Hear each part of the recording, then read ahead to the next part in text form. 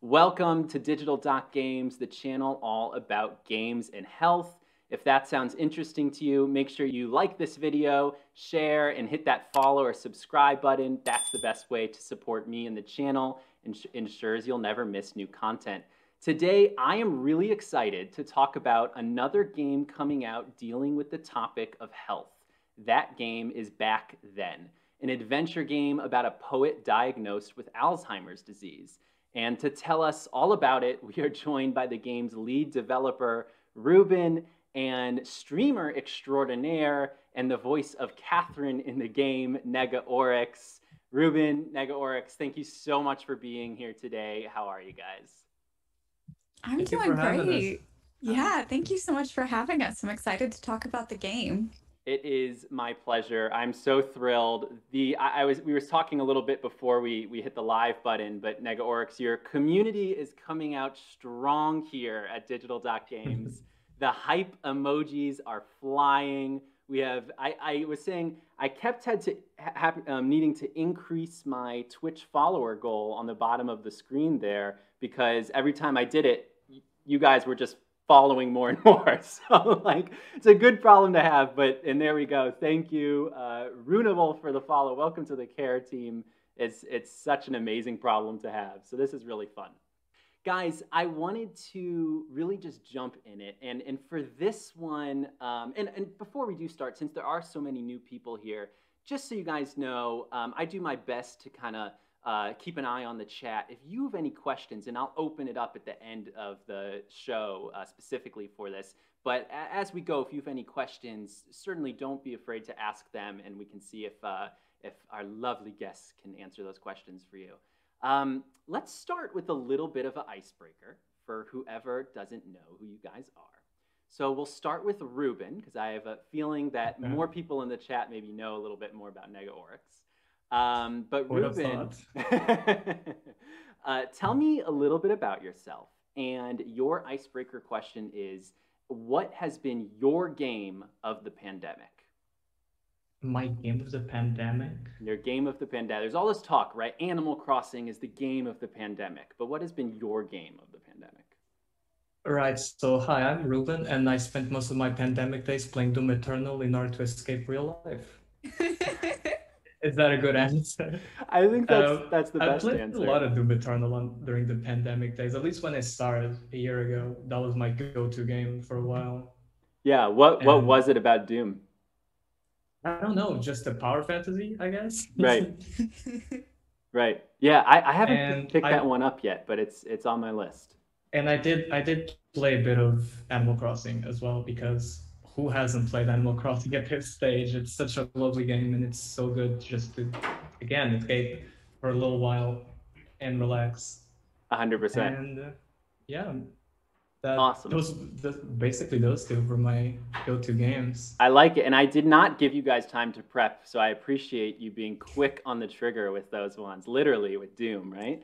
Negaoryx, how about you? For anyone who doesn't know you, tell us a little bit about yourself and what's been your game of the pandemic.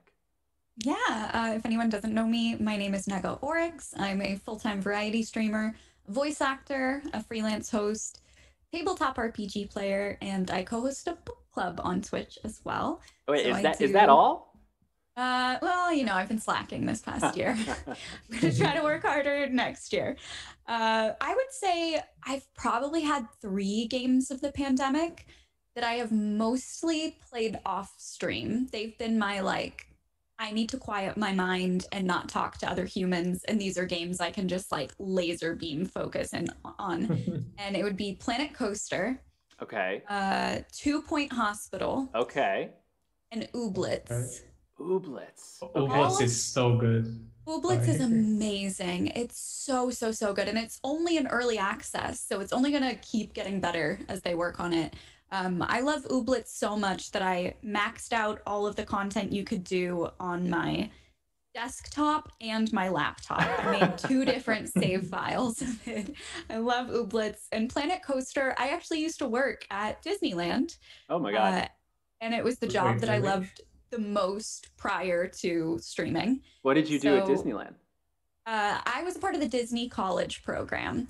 So I started off in food service, and then I actually injured my spine while I was working there. So they put me on something called transitional duty, where you show up every day and they just assign you to a different place. You wear a different costume every day. And I would either be in the back of house at restaurants, just like putting wax paper on plastic trays over and over for 8 hours at a time, or I would get to be a greeter and I would just pin trade with guests, tell people where the bathrooms were, wave during parades. Like that was the best. That was the most fun role.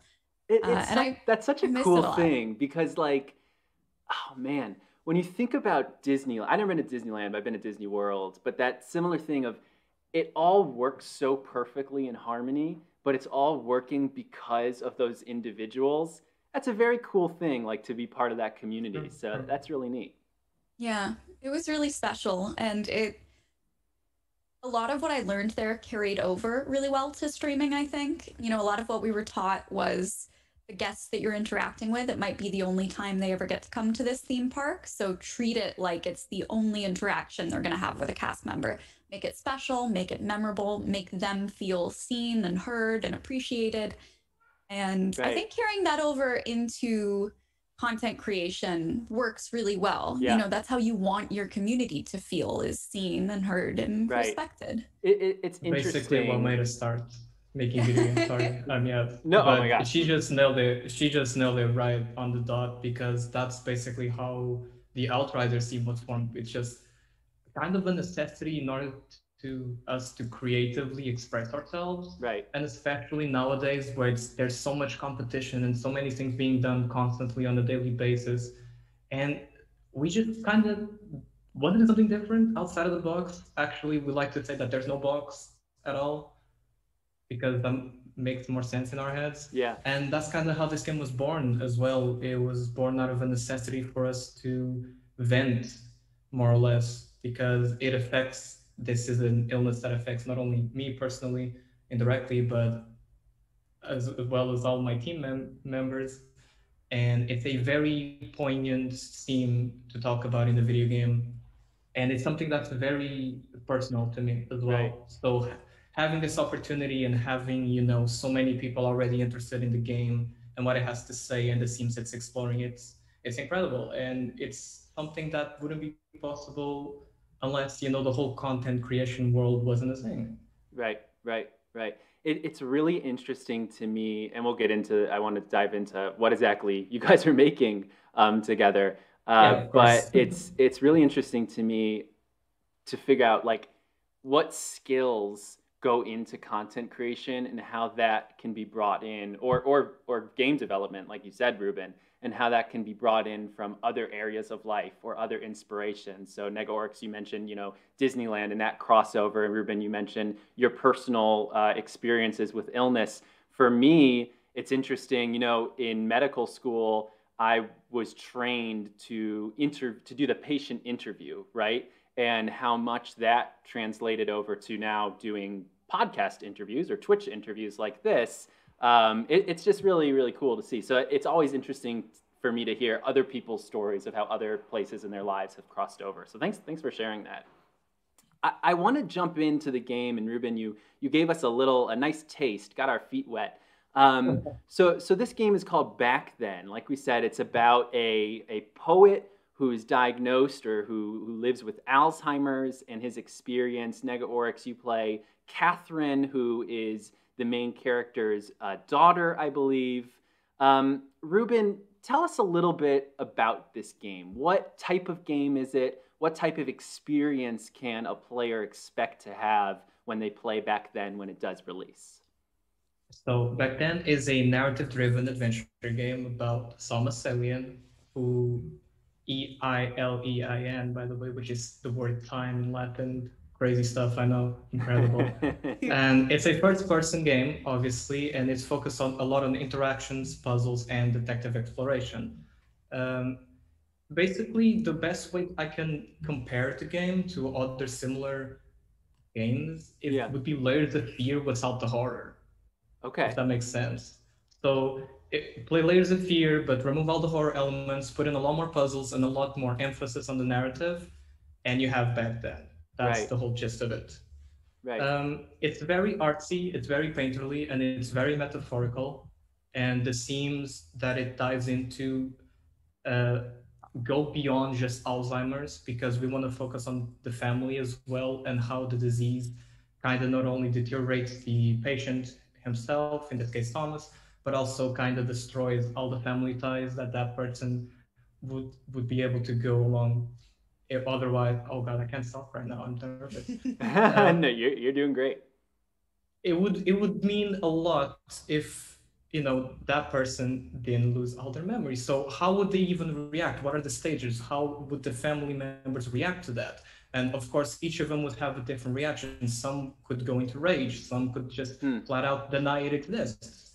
And some would just face it, I guess, and just tackle all that weight on their shoulders. Right. And we want to showcase a little bit of each of those details in every single character. And this is where Negaoryx comes in with her character as well.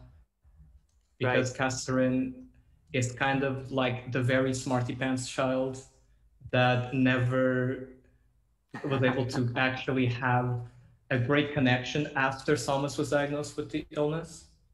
And that she's actually in the first chapter of the game, minor spoiler, because it's kind of like the start of the downhill battle that Thomas will face. It's the calm before the storm, right, if you will. Right. Yeah. So I mean, it's interesting to me. You mentioned capturing illness not only from the perspective of the one who suffers from the illness, but of his loved ones, of the people around him. This is now the second game that we've talked about on this channel through an interview that sort of does that. I think our last interview was The Cost of Recovery, which is another game coming out later this year about a child who suffers from a stroke, and you play as the different characters in the family. Do you get to ever play as Kathryn, or are you experiencing the whole game through Thomas's point of view? No, you only play with Thomas throughout the whole game. Right, right. But all the side characters will show up over the course of the game with very poignant scenes and backstories that all tie up to the main narrative. So Ruben, you mentioned having a personal experience, and I know you mentioned to me offline that other members of the Outriders team also have a personal experience with Alzheimer's, and I want to get to that. But before I do, Negaoryx, when you were approached with the concept of this game about a character who suffers from Alzheimer's and playing his daughter, what was your thought in taking on that role? Is there something that you draw on from your life in a similar way that Ruben and the rest of the team does? How did you get into that headspace? Yeah, I have a little bit of a different tie to it in that I had a family member who didn't have Alzheimer's, but he did end up having dementia in probably the last year or so of his life as a result of the terminal cancer that he had. And that was my stepdad, who was such an influential figure in my life that was the one that inspired me to start streaming in the first place. Wow. And it was almost like grieving before he had even passed. Seeing him, I was in my 20s at the time, and depending on the day that you talked to him, he would ask when we were graduating high school. He would ask, when we were going to have our Halloween carnival that we used to do in elementary school. By the end of things, he remembered my sister and I as being like 7 and 8 years old. Wow. And it resonated so strongly with me reading the way that Kathryn responded to seeing what was happening to her father, because I think for many of us, we have this idealized version of how we would be like the perfect family member if that happened to a loved one. We want to believe that we would do everything right and put their needs before our own all the time in every situation. And I think humans are so complex, and the way we respond to trauma is so nuanced and unpredictable. One of the things that really drew me to this story in particular is that all of the kids are unique in the ways that they feel about the situation and the way that they either do or don't interact with Thomas after what happens with him, you know, kind of just seeing that the process of being a loved one to someone who's diagnosed with Alzheimer's is not a one size fits all kind of role. And it just seemed like they handled the story with such care. It was so clear to me that it was something that must be personal to them just based on the description that I read and the way that it was handled. I literally was just like, I'll read for anything. I'll read for any character. Just put me in this thing. That's incredible. And the fact that you got Kathryn, which it sounds like on so many levels. I mean, thank you for sharing that story. That I'm really excited, even more so now, to play this game. I mean, that must be just a really powerful performance. It's interesting to me, you know, we talk a lot about impactful games here on this channel. And what that means is, you know, the games that you play that hit you in the feels, right? Something that, not that there's anything wrong with games for entertainment, but something that's even a step above that, right? Something, what are you taking from that game? That can be a lot of different things. One of my favorite impactful games is The Last of Us 2. And the reason I love The Last of Us 2 is because they do such a fantastic job of not only teaching and in some ways forcing empathy at you, but trying to show this message of this world is alive and every single character, whether they are a main character or an NPC, has their own story, and what's happening in the world affects them differently. And that is something that is so true in life, and especially is important to know now in 2021 when there's all these horrible cases of racism, anti-Semitism, you know, all these of not understanding the other person, to be able to put yourself in someone else's shoes. And I think it's so interesting, Ruben and Negaoryx, what you guys are doing with this game of bringing that to illness, which is so true too, which is it's not just the person suffering from the disease, it's everyone. Everyone, like you said, Negaoryx, has to deal with that in its own way. So to me, it's so fascinating. So here's an open question to both of you. I gave a little bit of a background on sort of why I see games as such an important medium in my little monologue right there. What do you think makes a video game the right platform for the story of back then? And we can start with Ruben. Well, video games have one very good thing about them is that you actually play them. And unlike movies or books or TV shows, you're not a passive observer of what you're watching or experiencing. You're actually going through it. So in a way, that can help a lot to just identify and explain or just even lightly explore a lot of themes. Just the simple act of I'm a character in a video game and I can interact with my surroundings can do a lot. And it's something very simple. It's just the way you meticulously build everything and construct everything and tie everything together that makes it work and makes it tick. But I think video games in general are obviously a work of art. Otherwise, I wouldn't even work in this industry. Right. And it's something that in general still has a lot of ways to go in terms of mental illness exploration. And I am working on a side project about anxiety for VR platforms as well. Wow. Which is something that really drives me a lot because it's something I also relate to personally a lot. And at least to me, this whole industry and this whole video game creation deal that I've got going on is basically just me venting. And I like to treat it as a writer writing a book, but instead of me writing books, I program video games. Right. That's the only difference. Yeah. All the emotions, all the feelings, all the trauma I went to are all in that game. If I could just, and maybe I will, but I'm going to grab that that statement, Ruben, because one of the wonderful things about this channel is here on Twitch, we're surrounded by gamers in the community here. Again, the community coming strong today. Thank you guys so much for being here. But over on YouTube and podcasts and Twitter, a lot of the audience for Digital Games isn't necessarily from gaming. Some are medical, some are, you know, more into the VR or digital health or whatever it is.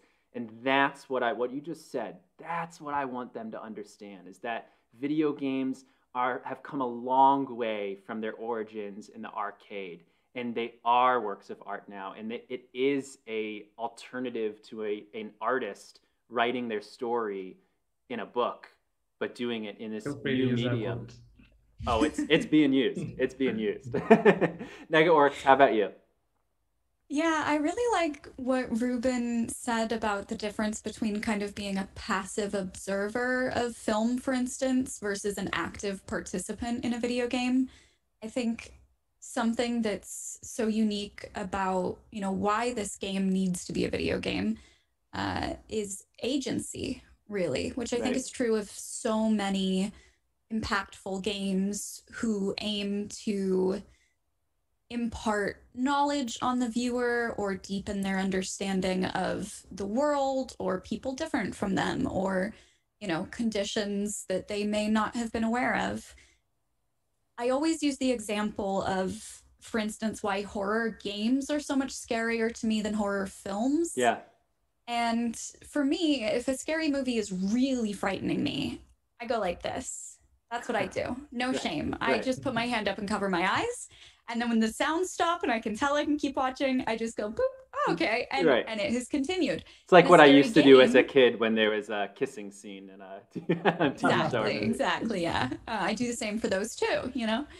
And the thing with games is you can't wait for the game to progress without you.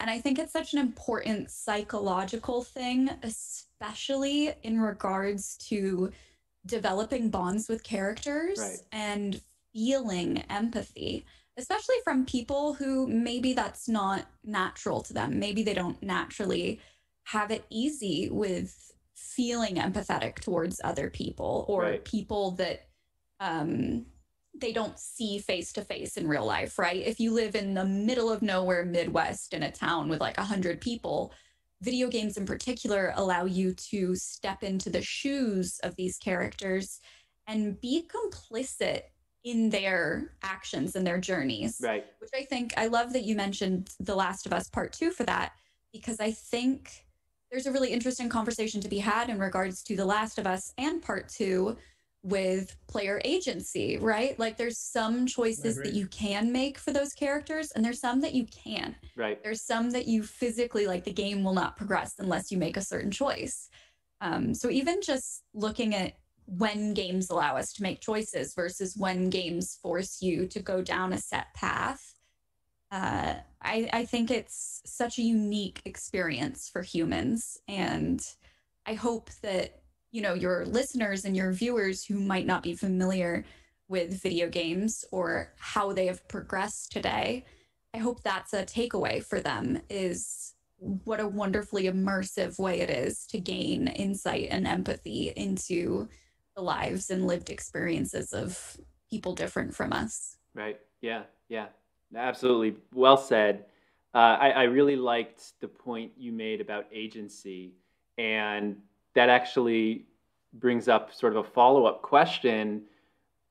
Thinking about, I think that's true, that when you're playing a game, you do get this sense of agency. What's so interesting about a game being made about a character with dementia or Alzheimer's, or really many types of illnesses, certainly, you know, illnesses that affect older populations, is you often lose agency. And that's something that is very, very difficult and problematic for the person who is experiencing that illness, and something that in the healthcare field we try to promote as much as we can. It's not always so easy, but we try. When you're making a game where agency is a very important aspect, and the fact that you're playing as a character who forgets. How do you make that connection between the player and the character when the player will be remembering these things, but maybe the character doesn't? How does agency affect that? Well, there's a lot of game developer tricks that we can pull off in order to bridge the gap between what the character is going through and what the player sees and experiences. Um, the other Alzheimer game that came out last year, before I forget, did a couple of these things, like the going into a room and then the room being completely different, Right. the items disappearing and appearing depending on what the character is actually remembering at that point.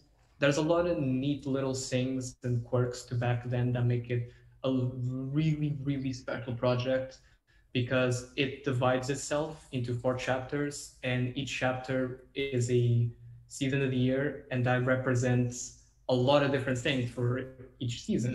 Right. So not only is there different interactions and different things to see in every single chapter, because not all of the rooms and all the mechanics will be available to you at the beginning, but the more and more you explore the game, the more you understand why that's happening, quote unquote. Why? Because obviously there's not an exact answer to that, but we can try our best to explain what's happening and how it progresses in the different stages and everything like that.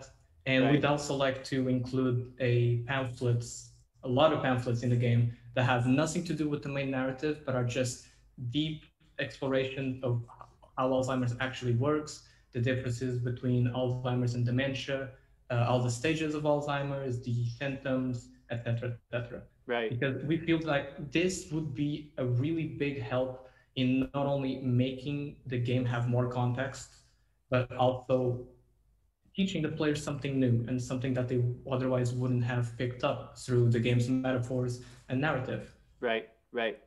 Yeah, no, I'm really glad that you mentioned Before I Forget, because obviously that's a game that comes to mind. It deals with a similar subject. Sunita in that game is the main character. She doesn't suffer from Alzheimer's, but she has early onset dementia. That was actually the first developer interview that I was lucky enough to be able to do on this channel with Chella and Claire, who are wonderful. So if you're interested in this topic, go check that out on podcast or YouTube.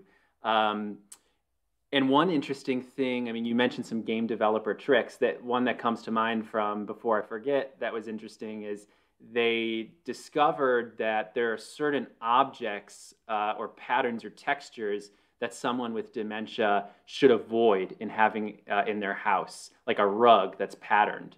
And the way that they'll actually see that rug, perceive that rug is actually like maybe even like a black hole, as something that if they step in, they'll fall or they can't pass, and that can cause, you know, some trauma. And that's something that they were able to put in the game, like you said, as an education component, which sounds like back then is doing as well, but also, like you said, as a game mechanic to keep you from progressing into a certain area of the house until they were ready for you to go into that area. Yeah, for sure. And that's another way that games. Details. Yeah, sorry, go ahead.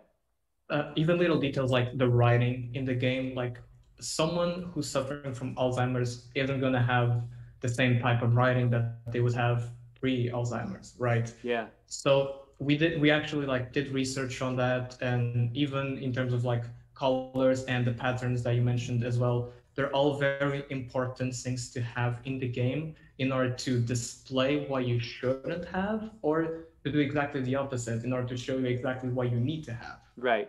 Right. In order to deal with the illness that someone is dealing with themselves. Right. And back then is really a battle from beginning to end. It goes through all the stages. It shows you a bit of everything. And at the end, it leaves you open-ended with what did you get from it? Because that's really the key to this whole game, is to have the player reach the end and have a lot of thoughts, and actually dwell on what just happened and think about it and sort of analyze all the happenings and all the metaphors in the game, because that's where the meat is in the game. It's the whole how the game environment is shaping according to Thomas's illness and how it all unravels as the play progresses through the game. Right. Yeah, that'll definitely be an interesting one to unpack. I mean, I'll definitely play it on stream, and I'm excited to kind of have that book club, conversation after it about unpacking it. I'm so excited. Um, so Ruben, you actually kind of already led into my next question, so I'll address this one to Negaoryx. Um, what would you like someone to walk away with after playing this game? And I'll specify it even more. I mean, certainly answer that first part of the question, but also, what would you like someone to walk away with in terms of what they take away from Kathryn? I think the biggest umbrella answer would be empathy for sure. I think video games are such a powerful tool for empathy, and especially when it comes to subjects revolving around any kind of illness or disease or loss or grief. I think they're subjects that often people need to talk about the most or need the most support for, but so many of us feel uncomfortable broaching those subjects with our friends. You don't know how to bring it up, you don't know what kind of support they need, you might not even really be familiar with what they or their loved ones are going through, and oftentimes it almost feels like a little bit of a taboo of just asking plainly. It seems like a subject that a lot of people kind of shy away from. Mm. And I think, for me personally, for instance, with the game Hellblade, I had a loved one with dissociative identity disorder, Right. who had very recently been diagnosed, and I didn't know anything about it at all. It sounded so big and so scary from everything that I'd seen like on TV and in movies.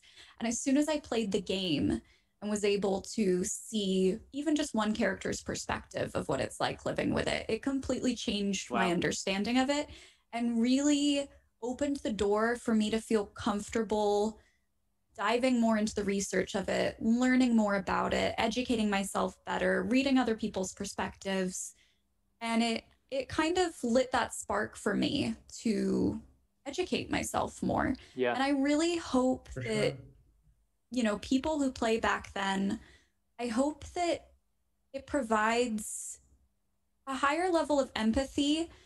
And, obviously in relation to people with Alzheimer's, but also just in terms of elderly folks in general. Yeah. I think something that's a topic really near and dear to my heart is the way so often when we age, family members often leave us behind or don't engage with us the same way anymore. If someone lives in an assisted care facility, oftentimes they don't get many visits. They don't get the same level of care and attention that they may have received in years prior. And I hope it develops a stronger link to that demographic and the desire to be more empathetic to them. And in particular with Kathryn, I really want those who have struggled with loss and with grief of any kind to see depictions of how so many different individuals can handle it, and to recognize that there's no one way to process something that so often feels incomprehensible to us. I hope that it leaves people with almost like philosophical questions about, does the universe care about us, or is Camus right? And is it all just kind of the, what does he say? The gentle indifference of the world. Right. Right. I want people to kind of walk away from the game questioning those things and talking about those things and maybe rethinking their own connection to memories and to time and to the way we understand them. Right. Right. That's brilliant. And I totally echo that experience that you had playing Hellblade, and for me, you know, Before I Forget, and similar games. I've said it, but I don't know if I've ever said it sort of on stream, but certainly I have never.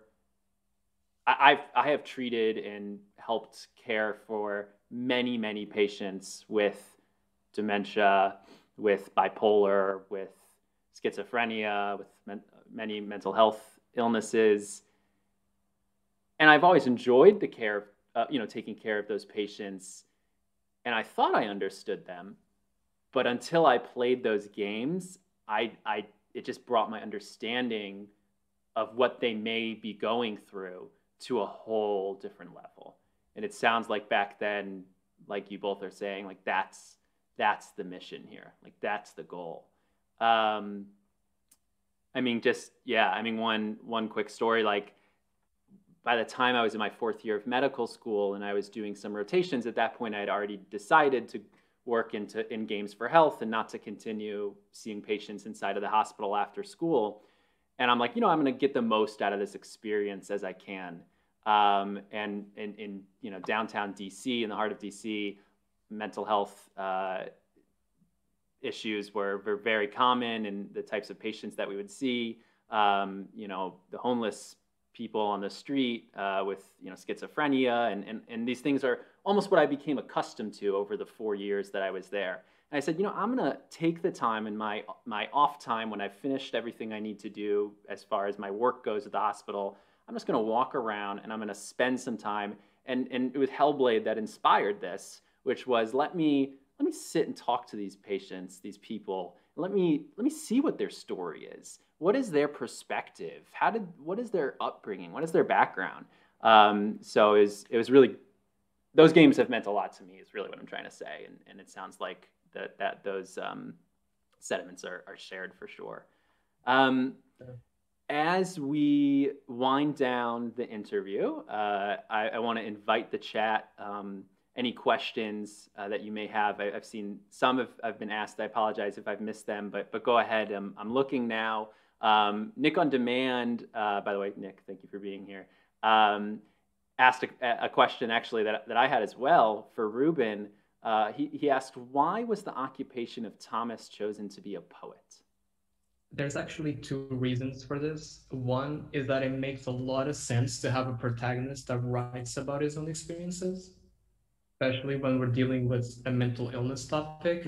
And the second is that it makes the narrative flow better, because since the main character is a very artistic and a very expressionist character that kind of lingers throughout his whole family, and each individual family member has like an art quick kink that I've been calling it. Every single one of them does something different. And it ties to the whole family aspect of back then, and how we want to deconstruct everything and leave the players with feelings of existentialism by the end. Right. No, that's so interesting. Again, that interplay of game design and narrative, but also, you know, the subjects that you're dealing with. Well, let's see. I don't see any other questions in the chat right now, so if you have any, go ahead and get them in. I do want to take this time just to, again, thank you everyone for being here. Everyone that's new to the Digital Doc family here. Hefty Goof, I see you sharing the hearts. Thanks for being here. Sophista, Tattooish, thank you for following. If you liked what you've seen, go ahead and jump over to YouTube on podcast, whatever your platform of choice. You can find me. You see all my tags here. And really, it's been such a pleasure to speak with Ruben and Negaoryx today. Ruben, if people want to find out more about back then, if they want to track this game, where can they do that? Wishlist the game on Steam, follow our Twitter page and our Instagram. Those are where we are the most active. And if you want to join our Discord community as well, you're very welcome to do so, because similar to next year, we're also trying to establish a lovely community and hopefully raise a lot more awareness, and use back then as a platform to raise said awareness. Awesome. And I forgot to ask, by the way, I always get nervous asking this question to a developer, but I have to. It's my duty as a quote unquote video game journalist now. When's it coming out? September. Okay. September, guys. And for PlayStation and PC, is that right?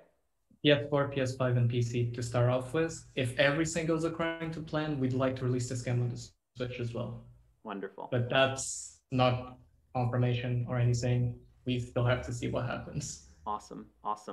And before I jump to some comments in the chat here, Negaoryx, if people want to go see your awesome streams, which by the way have the best music, I tweeted at you yesterday, where can they do that? I am Negaoryx on all social platforms. That's Negaoryx. Twitter is the best place to stay up to date with, voiceover announcements, hosting gigs that I'm doing, TTRPG shows I'm on, going live posts for streams. I do a lot in a lot of places, so Twitter and our community Discord are the best two places to be for that. Awesome. I'm excited to hop into some future streams. Before we close, just a couple comments I saw. L Squish says, as someone who has had a grandma suffer with dementia and my partner's maternal and paternal grandmothers suffer dementia, it's a very touchy topic for me. Do you think I'd find back then comforting to cope with those emotions? It's interesting because the description L Squish gave is kind of similar to my own, because I have both my great-grandparents, yes, they're still alive somehow. They both have Alzheimer's, and I lost my grandpa in 2013 to liver failure, but before that, he also had a lot of symptoms of early Alzheimer's and dementia. And this game, at least for me, it serves as catharsis, and it serves as, me venting everything that I've been through over the past few years. But at the same time, I'd say it goes on a case-by-case basis, because this game is obviously a fictitious story, but it's very grounded in reality. And some of the things that we want to show in the game might not be particularly good for someone who's going through a lot of stuff. And it's very important for us to actually say that at the very beginning of the game. We have a warning and everything, because we are dealing with very, very serious and very touchy topics. And I say that to myself as well, because sometimes it's very hard to work on this game, because all the memories and everything just comes flooding back in. If it would give you comfort, maybe not, but it would give you understanding. Right. So maybe you can find comfort through that understanding, if that makes sense. Yeah. I found a nice way to kind of poke around to see if a game might be a good fit, if there are maybe some triggers inside that game, is hop on a stream and see someone playing it for a little bit, and maybe see how that goes. And if it's something you want to, obviously it's hard with narrative games sometimes, but see if that's something you want to experience yourself or just watch, or maybe it's not the right thing for you. Everyone, thank you so much. Thank you again, Nick on Demand, for modding today. He's going to have a list for me after this. Like, this command's not set, this command's not set, this command's not set. The server wasn't equipped for all the love and all the conversation. But again, a good problem to have. Negaoryx, thank you so much for being here. Ruben, this is Digital.Games. I hope you enjoyed. I'm Dr. Ahmed Fredman. Thank you so much for being here. I appreciate every single one of you. I will see you next time on Digital.Games.